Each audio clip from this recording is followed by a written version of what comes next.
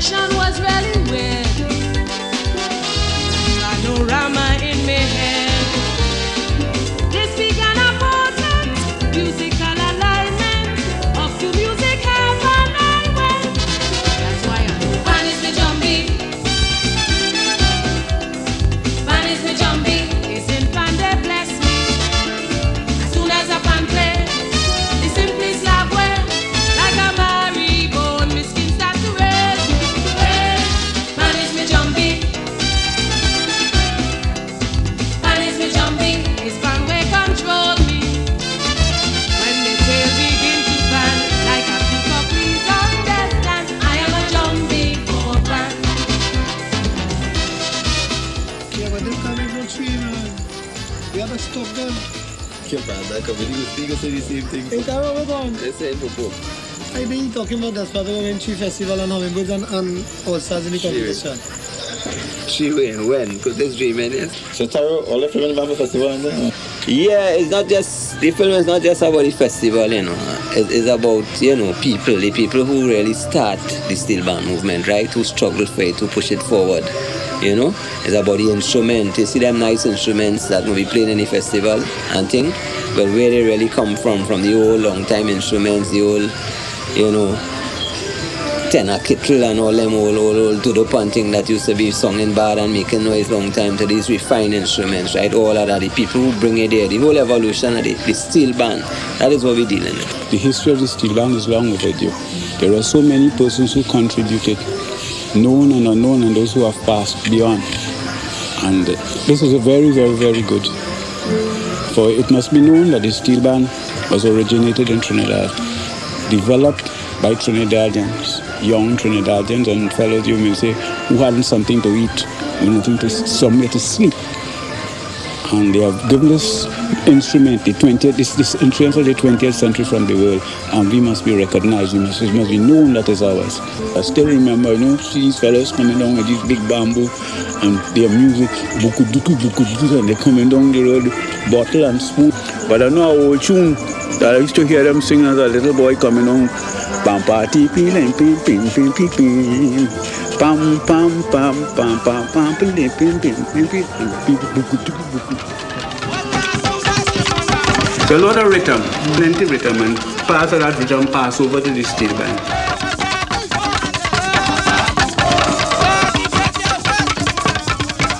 A little before the bamboo, they used to have iron and drums on the streets. The greater part of the steel bands came from areas where you had this Orisha or Rada, or where the African religion was practiced, where you had the drums and the sticks and so on.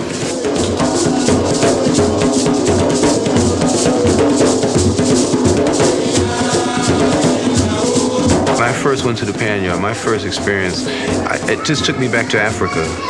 Because the Pan, I mean, the music of the Pan, it's another, you know, I hear a lot of similarities in the music of Balafon in Africa, the music of Mbira. You know, you have a lot of different traditional African instruments. But even in the iron,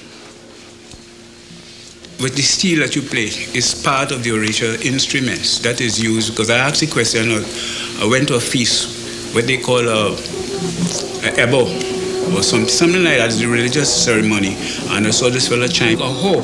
So I asked the question what it's all about, and he told me it's a welcome song. They chime in for an entity, or what they call a power, a certain power they have to chime this piece of steel. So I got an idea where the steel came from, along with the drum. And I spent a lot of time in West Africa and East Africa and North, and I see kind of like this universal movement of music. I saw a lot of similarities in the spiritual evocation of the music from the Pan.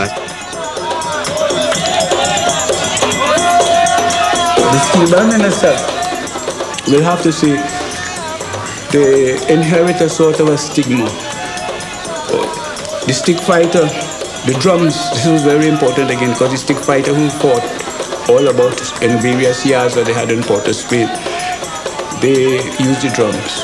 And there's the same sort of people that come into this with the bamboo and with the steel band. So when people see, they say, you with this, you are Kaladiwa, you are Bajon, you know, all kind of names. long before there were actually a steel band on the streets, I saw and heard pan beatings on the streets during Carnival period. The people who were most famous for that was the knockabout all about sailors. Carnival day, they knock 2 pans and knock the pans, they would pour water and they make a joyful noise and dance and sing on the street. That was even before the time of we called fancy sailor. So it evolved from the knockabout to the way we call fancy sailor, which was in the 30s, and then eventually what you call the king sailor. So the pan as I know it, or the steel band, which I rather to say the steel band, at the period when it came in, it sort of married with the bamboo. So bamboo and the steel band played together. And eventually, the pan phased out the bamboo. The first pan that you were able to distinguish was the pan that carried over from the drums, which we call a bass. The West eventually called it a duduk. It's from the same rhythm of the drum. That was the driving force of the steel band in that period. Well, eventually, they named that pan a kittle. They had the bass kittle, and then you had the kittle. Well, the kittle was the first instrument from which they were able to play any kind of melody. But the coming of World War II, in 1941 or 42, it is that they drove them off the streets. When they chased the fellows off the streets, they didn't sort of put down the instruments. They went about innovating and inventing. But V-Day, when they declared, well, war ceased, then the fellows came on the road with an instrument like this.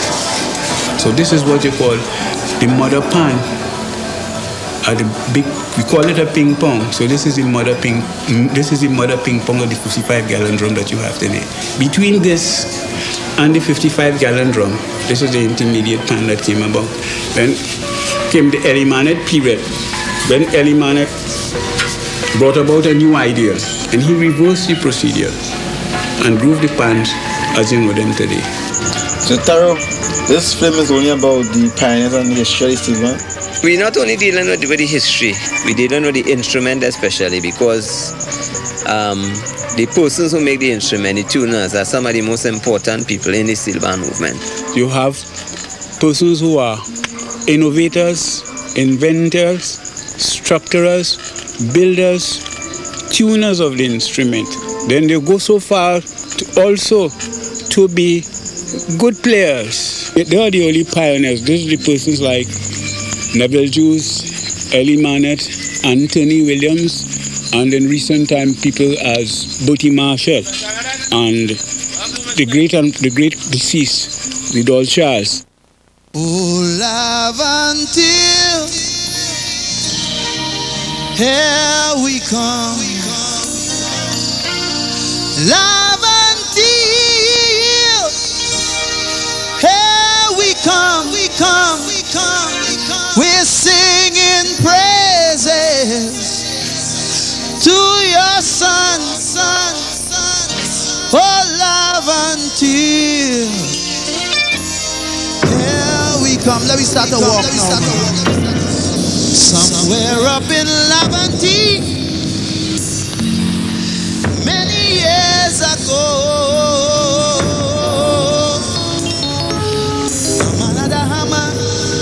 used to follow him to and fro. What he used to do? He used to use it up. Well, you had to first see like a drum that is hooked up, sink in it with that big sledge. Then you draft out your notes. When you draft out your notes, then you had to groove it. You hammer it, beat it back.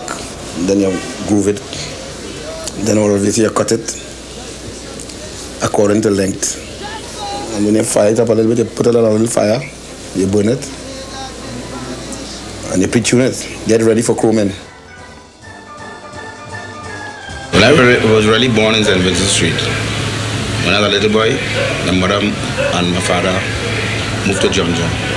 And it's there I started to see steel band from them as a little boy. Talking about 6-7 years old. Going to the St. Philippi's school, I just used to spray on them. You know what I mean, doing the thing. When I hear the melody start to come into the pan and thing, and I used to play more organ and thing. So I ran away and used to go below our house learn to beat pan because my mother didn't like steel band at all. She wanted me to be a doctor. I started working on a small biscuit tin. That was the first pan. I put 4 notes and made it into, and played Mary Had a Little Lamb. The Americans had a base down on Mokorapon. They had a abundance of oil drums scattered there, dumped there. So I got one day I roll up on the oil drum and I started to work on the oil drum. And then I want to tune too, so I go up in, you know, in the bush in them days, in the back of Lavanti, they have, you know, a lot of little ravine and bush up things working there. We light up, we fire and try and heat in the pan. We don't go we see spree and them do now. At time we tried to burn a pan below the house. And in those, the house I'm talking about was about 2 feet off the ground, you know, a low house. So we get in below there and we light the fire. 2 or 3 feet above that there. And we light a fire and the fire get out of control because below the house have a lot of rubbish. But you talk about bullets. The Spiderweb came out in 1952. It's designed in Fort Sunfifth. That is C, F, C, D, E, F.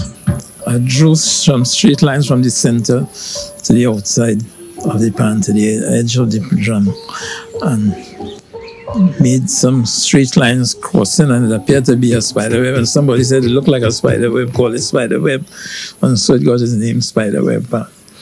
First thing happened, we get an old pan from Tokyo, and I'm trying to tune it over. And so from that age, that young age, I started really, because I played the harmonica. And harmonica helped me in later days because when I discovered harmonics, which is a new order, the order they use today in children's band, it's really harmonica, by hand the overtones, and I started to experiment. I experimented for a long while, and then about in 1956, I started to get the harmonics because I experimented for a while, you know, and I started to get the harmonics, and from there, Silver Stars and most of the bands come around me to tune the bands and things. But in those days, you know, they had no money and things. After that, I started working on pan on stands. The second pan, I put them on I made a wooden stand for it and hang it on the stand because it sounded better when it was hanging. I noticed when it rests on your leg, it kills some of the reverberation. I wanted a music chromatic bass on the road. So we couldn't put the pan around the neck on the road because we had to get the bass, and the bass contained 3 drums at the time. So we couldn't carry 3 oil drums around the neck. So we had to put it on wheels. So I put pan on wheels in 1956.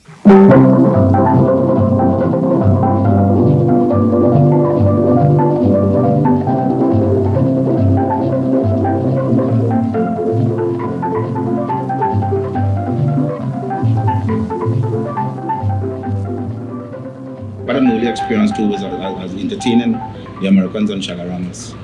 We used to play down there 2 or 3 nights a week.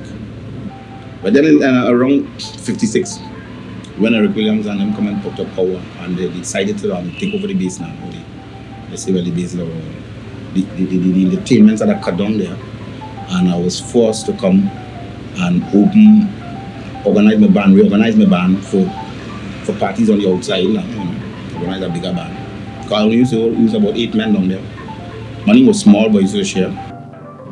So the change started happening when they organized more competition, and then they started opening things like association, and then fellas experimenting, you know, and well, the place getting more enlightened, and just so the steel band was progressing because the steel band started to play a lot of great music before they even had instrumentals properly tuned.